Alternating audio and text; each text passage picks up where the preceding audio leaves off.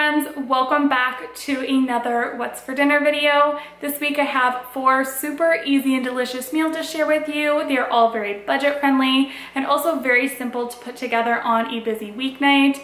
I have 2 kids. I have a 1-year-old and a 2-year-old, so obviously I'm very busy and I don't always want to cook a super elaborate meal. So these are going to be really simple meals that any mom can make, or just anyone if you're just starting out in the kitchen. This is going to be super helpful for you. If you are new to my channel, I just want to say welcome. My name is Caitlin. I do post a new What's for Dinner video every single Sunday. I have a crock pot series that is going to be coming up, so stay tuned if you want to see that. Lots of meal prep, grocery hauls, lots of videos like that on my channel. So if that is something you are interested in, make sure you hit that subscribe button. But without further ado, let's go ahead and get into this week of meals. So for the first dinner this week, I'm just making some crusty Parmesan chicken, and I'm just starting off with 1 egg in a bowl here, and I'm adding in about a tablespoon of water, and I'm just whisking this up really well together. This is actually going to be part of the coating for the chicken. Now I'm going to be adding in some seasonings to this mixture. So for the seasonings, I'm adding in about a 1/4 teaspoon of some sea salt. I'm also adding in about a 1/4 teaspoon of black pepper, as well as about a 1/4 teaspoon of garlic powder, and I'm just mixing all of this together until everything is combined. Now moving on to the coating for the chicken, I'm using about 1/2 cup of panko breadcrumbs. It was a heaping 1/2 cup. And then for the Parmesan cheese, I did use some freshly shredded, and this is just another heaping 1/2 cup, and I'm just mixing all of this together. This is gonna be the breading for on top of our chicken. It was super flavorful and delicious.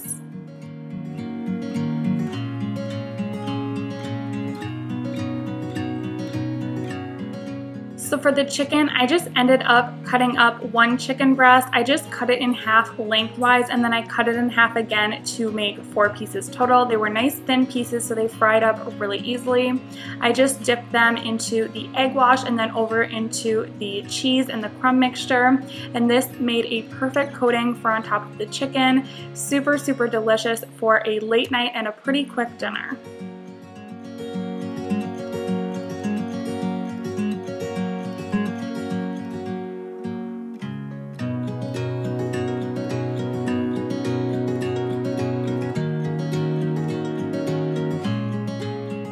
One thing I will say about this coating is it didn't really want to stick on there with the cheese. It was mostly just the breadcrumbs that were wanting to stick.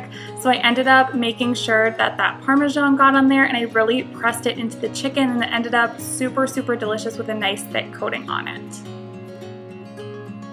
Now moving over to my skillet, I just added in about 1.5 tablespoons of butter with a nice drizzle of olive oil, and I'm heating this up until everything is nice and heated through. The oil is nice and hot, and then I'm going to be heating up our chicken and frying it in this oil.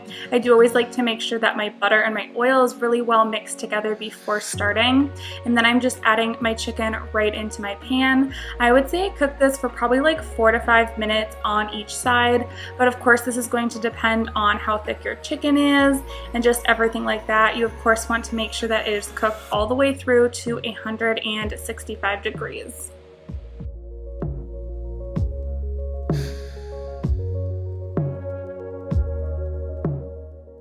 So this is what the chicken ended up looking like, super nice and crispy and delicious. Now I'm heading over here to my pot, and I'm showing you how I made the pasta. So I actually just used up a couple boxes of thin spaghetti that we had a few noodles left in. Of course I salted my water. I do always like to do that when I'm making pasta, and I'm just getting this boiled up. Once it's done, I'm just going to be draining it, and then I'll show you how I'm making the sauce for it. So here I have a separate pot. I'm adding in about 1.5 tablespoons of butter, and I'm just letting that melt together. I did want to keep this sauce pretty light and simple. I'm also adding in a big scoop of minced garlic, and I'm just letting that warm up just a bit. Make sure to not burn it. Garlic can burn super easily if you're not careful, so I let it cook up for maybe like a minute or so. I wouldn't do more than that. And then I'm adding in about 1/2 cup of chicken broth. Once that's boiling, that is when I'm adding in about 1/4 cup of heavy cream, and I'm just stirring that together until it's just warm. You definitely don't want your heavy cream to boil or it could actually curdle. And then I'm also adding in some Parmesan cheese. I would say added in probably about half a cup of cheese, but you can definitely just do that to taste. And then of course I also added in some salt and pepper, and I'm just letting that heat together until everything is nice and melted. So here are my noodles. They're all drained and ready to go. And then I'm just gonna be topping these noodles with the sauce. As you can see, it's a pretty thin sauce and it worked out so good for these noodles. I didn't want it to be a very thick sauce. The noodles really absorbed it in and ended up super, super delicious for just a quick and easy pasta on the side. Now this pasta can be served with the chicken right on top, or you can serve it completely separately. I just kind of served it on the side. I did end up adding in some salt and pepper as well as quite a bit of parsley, but that is really it for this pasta. It's served perfect with the chicken, and I think you guys are really gonna like this one.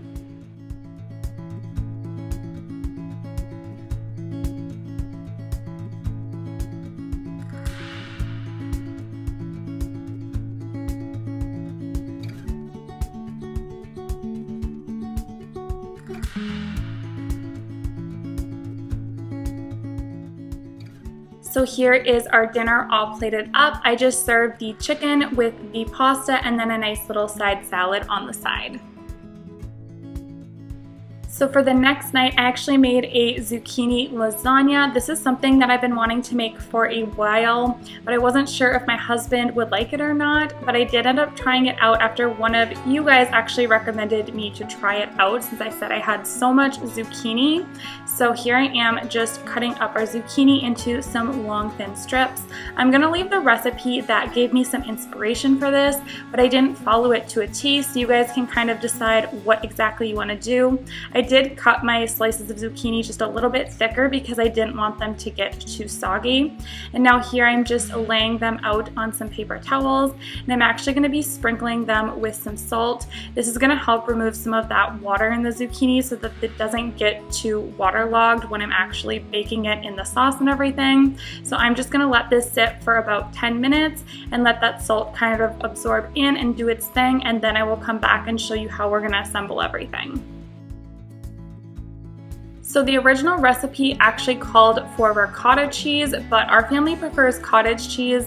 So here I'm just mixing up 1 egg with probably about a cup of cottage cheese. I just eyeballed it. You guys know I eyeball everything in my kitchen, so sorry if I don't have exact measurements, but I would say it's probably right around a cup.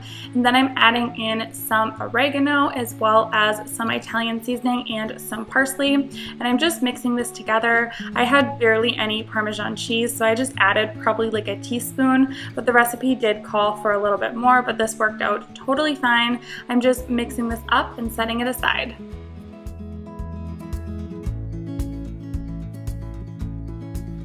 So this is actually my leftover sauce from last week's What's for Dinner. I actually just threw it in the freezer and then I just thawed it out for this recipe. I would say it's about the equivalent of 2 jars of sauce. And then I added in about 1 pound of lean ground beef, and I'm just mixing all of that together.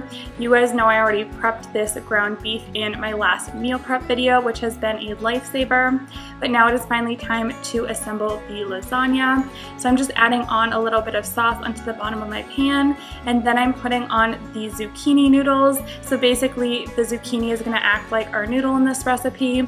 Layer on your cottage cheese mixture, or you can use ricotta if that's what you prefer. And then you're going to add on some more sauce, some mozzarella cheese, and you're basically just gonna layer this up like you would a normal lasagna. I repeated the process again and I ended up with about 3 layers for mine.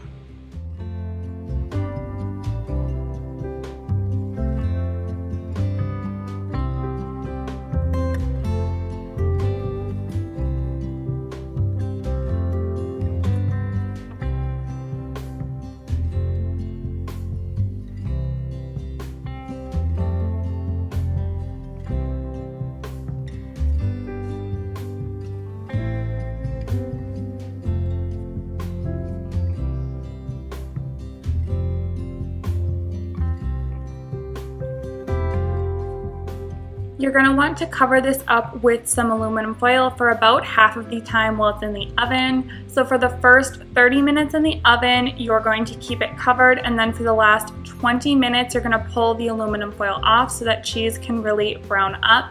So the temperature of the oven should be set at about 375 degrees, and I will have the full recipe linked down below for you guys.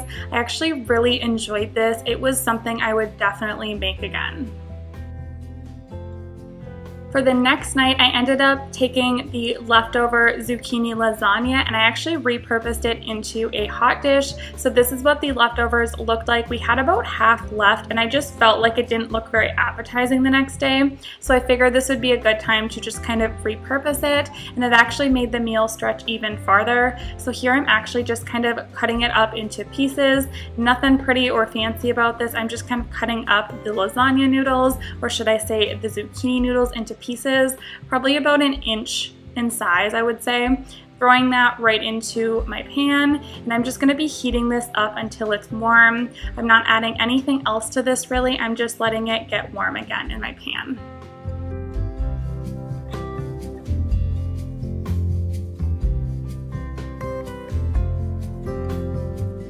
I decided to use elbow noodles for this pasta. I'm just adding in a whole box of elbow noodles, and of course I'm salting my water, and then I'm just going to be cooking these until they are al dente and draining them off.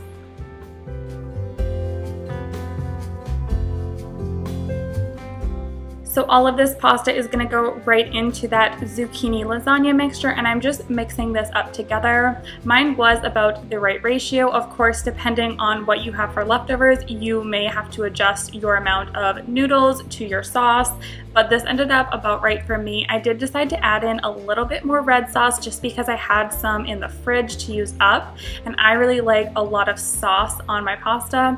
So I just mixed this up together, and until it was all heated through, it was good to go. I did decide to top it with a little mozzarella cheese, melt it down, and that was dinner on this night. I just served it with a quick little side salad.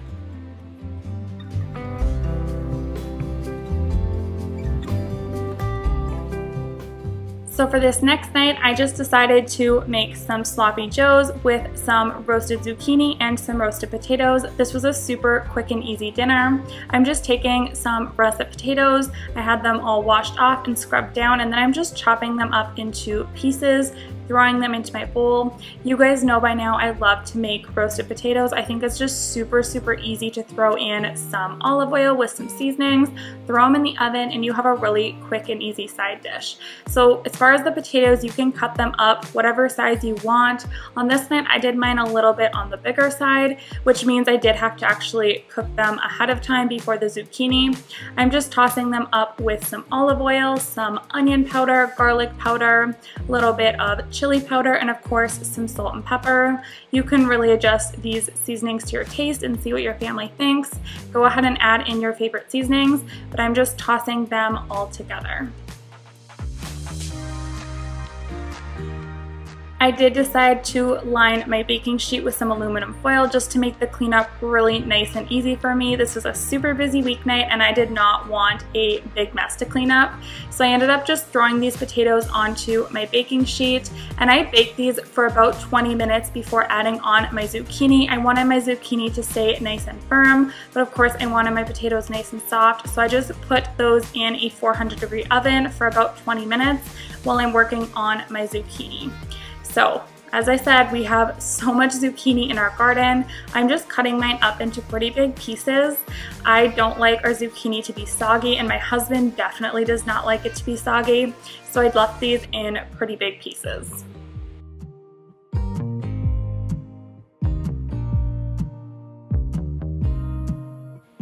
And now it is time to season up our zucchini. I'm just drizzling it with a little bit of olive oil, and then I kept the seasonings very simple with some garlic powder, some salt and pepper, as well as some Parmesan. If you have never tried Parmesan on your zucchini, you are missing out. It is so good. It gets a little bit crispy in the oven, or you can also do these in the air fryer, and it is such an amazing combination. I highly recommend it.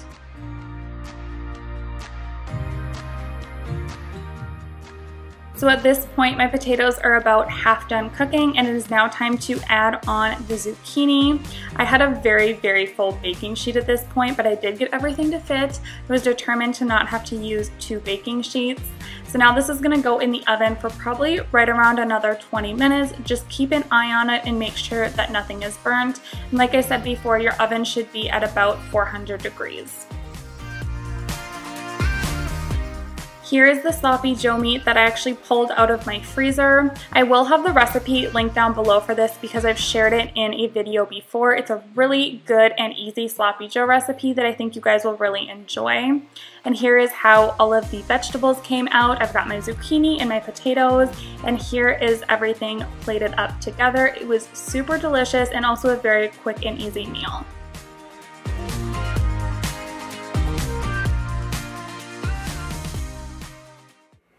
Alright friends, that is going to wrap up this week of What's for Dinner. I really hope that you enjoyed it. If you did, don't forget to give it a thumbs up. Hit that little subscribe button if you have not already. I do post a new What's for Dinner video every single Sunday. Lots of crock pot meals, meal prep, grocery hauls, all kinds of videos to make motherhood just a little bit easier. So if that is something that you're interested in, definitely make sure you hit that subscribe button. But that is going to be it for today's video. I will see you guys next time. Thanks so much for watching. Bye. As a young girl, the fields were mine. We played hide and seek for hours, raised our shadows among the pines. So offshore, playful and free, without a care.